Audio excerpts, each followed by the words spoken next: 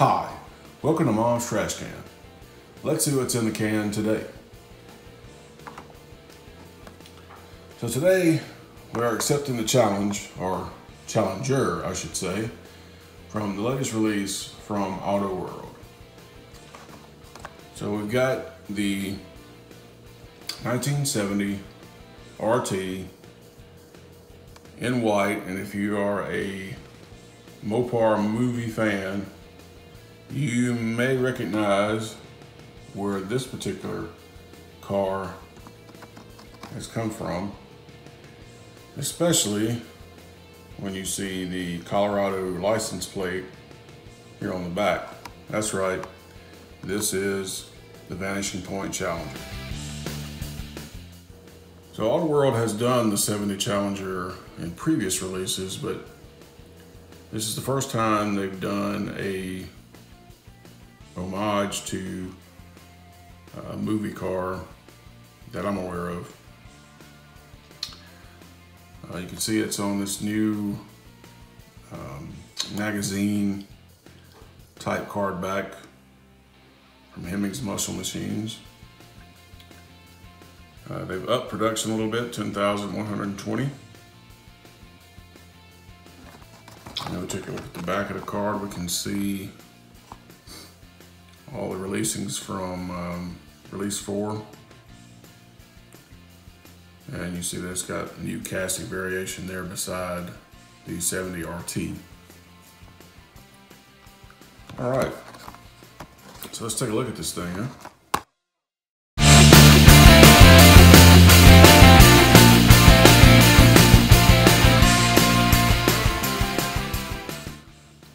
So here we have the 70 Challenger RT.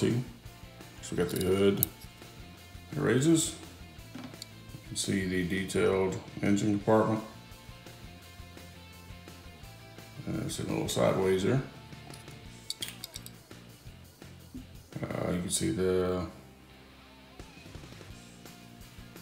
all the other details. White letter.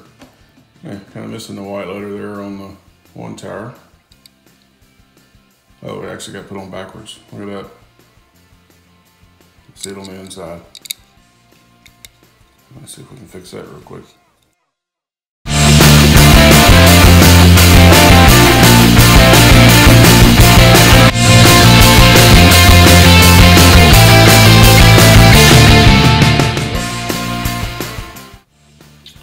And then there is the Colorado license plate. It's got VP. It's not Vice President. It's a Vanishing Point. All right. So let's see what else is in the can. So here we have a Greenlight 70 TA that we can compare to the AutoWorld casting. So right off the gate, you can kind of see the AutoWorld is a lot less clunky on the front end there. Engine compartment also not as cluttered, I guess.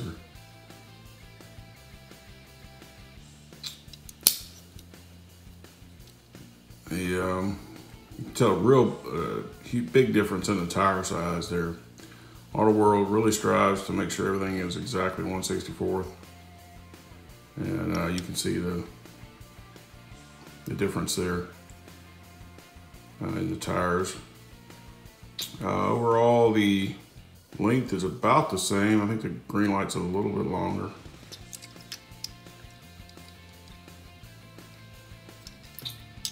And here in the back, it's pretty similar. So then, if we compare these two to the old Johnny Lightning casting from years ago, you can see that the AutoWorld and the Greenlight are both big improvements from the Johnny Lightning casting. If you look at just the size, you can see that Johnny Lightning wasn't that far off, but it was still a good bit shorter. And then we look at the front. You can tell the AutoWorld is really a lot detailed, a lot wider than the Johnny Lightning casting, both it and the green light. And of course, Johnny Lightning's got the big wheel, big tires on it. All right. Also in this release from AutoWorld is the 2019 Hellcat Red Eye. And this is, I believe, the first 1/64th diecast of this particular car. In fact, there were very few Hellcat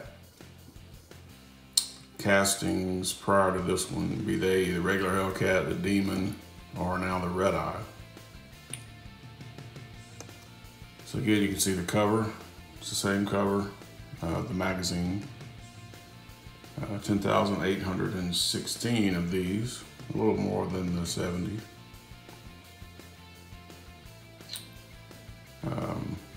This is the one in silver.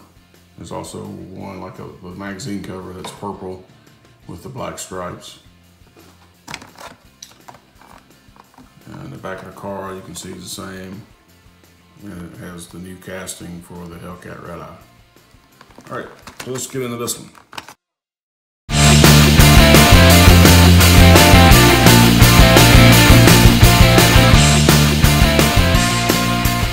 You can feel the weight difference in this one from the 70.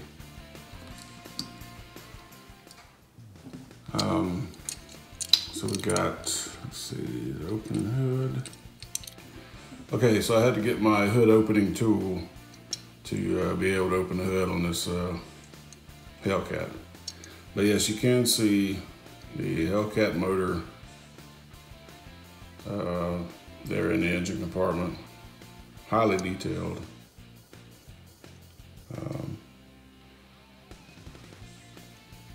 It's really nice there. You see the front.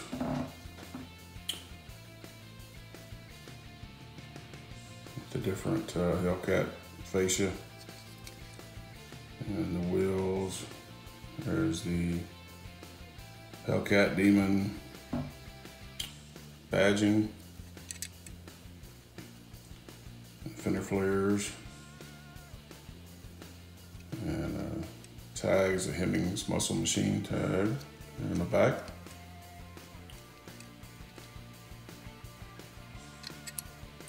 It's a really nice casting. All right. Well, as I mentioned, there's not a lot of these Hellcat Challengers that have been casted diecast, but just looking at a couple of them,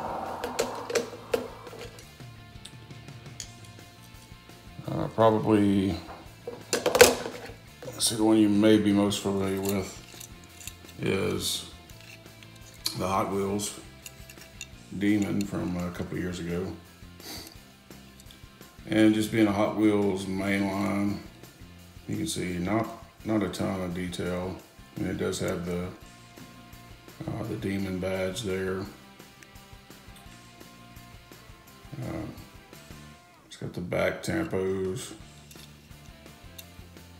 And what's interesting is, you know, the Demon, he was available with ultralight drag wheels on the front, and Hot Wheels used the skinny tires here on the front, and of course the drag slicks on the back. So comparing it to the AutoWorld, you can immediately see It's a good bit shorter than the AutoWorld one. And of course the detail, a lot different. This is a toy. This is basically a miniature model. So the other Hellcat Challenger casting was from Majorette. Back before they ceased distribution in the US, you get these at Toys R Us, back when it was still around in the US too. So this is actually a really nice casting, and probably was the gold standard before AutoWorld. You can see the front there. So if we compare it to the AutoWorld, it's about the same width. It's good detail. And the side, you know, it's got the Hellcat badging. One thing I didn't like about it was the tire choice, the wheel and tire choice. But aside from that, it's a really nice casting. It's got the tempo on the back. And the one thing I really like about the Major, well, two things. It's opening doors. And also something you very rarely, if ever, see on a 1/64th, side mirrors. You see neither the AutoWorld and definitely not the Hot Wheels have those cast. That's just a detail that most of the 1/64th manufacturers don't worry about including, but the Majorette has them. So there we have it. The challengers have been accepted. And hey, tell us what you think of them. Do you like the new ones from AutoWorld? Do you prefer the old Johnny Lightning? Or maybe you're a green light fan primarily? And hey, I know you hate this video. I mean, I made it and I hate it. So make sure you give me a thumbs down. But keep subscribing so you can hate some more. All right, till next time, later.